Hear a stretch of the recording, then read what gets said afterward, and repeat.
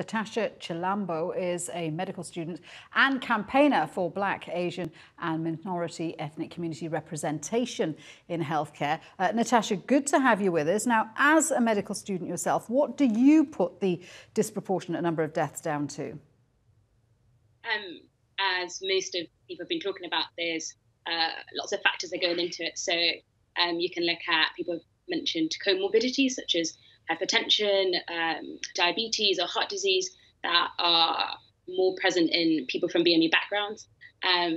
Social factors are part of this, so impoverishment amongst our communities is much higher.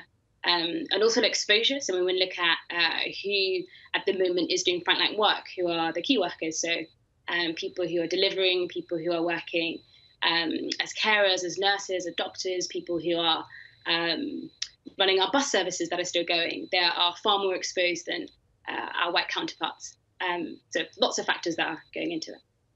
Yeah, I mean, it is a very complex picture. I mean, the obvious reason is that a lot of these people form a large section of the frontline workers who are exposed to coronavirus. We know the government has ordered a review into this issue.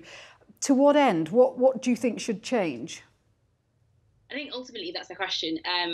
The first reaction I had today was, at what point will this stop being shocking news? So it's been happening for a really long time. So Black and brown people die more than other people. So like very recently we looked at maternity mortality, for example. And again, we get surprised and we have to ask ourselves, what are the things that can happen for these things to change? And we have to look really humbly and deeply at the structural forces that go into it. So considering access to housing, access to food, access to proper healthcare, looking at who is able to obtain what type of job. So what does a key worker look like? Is it possible for people to have alternative jobs? Do they have the capacity or the opportunities for that to make them less exposed? So loads of different things that can happen. I mean, do you think that this highlights social inequalities? And if so, have we not seen a picture like this emerge before? Absolutely. And that is the saddest thing about this. I was shocked, but unsurprised. And as a medical student, I had a lecture today, and we were doing a revision session around dermatology presentations in children. And the entire lecture didn't talk about what these rashes, for example, look like on pigmented skin. And this is medical school in the middle of London, and we have a large proportion of ethnic minorities.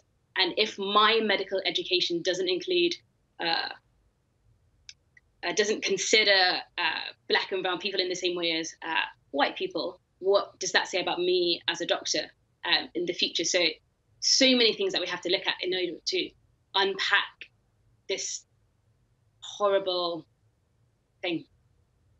Well, look, let's hope that people like yourself can make a difference. Thank you very much indeed for joining us. Natasha Chilambo there.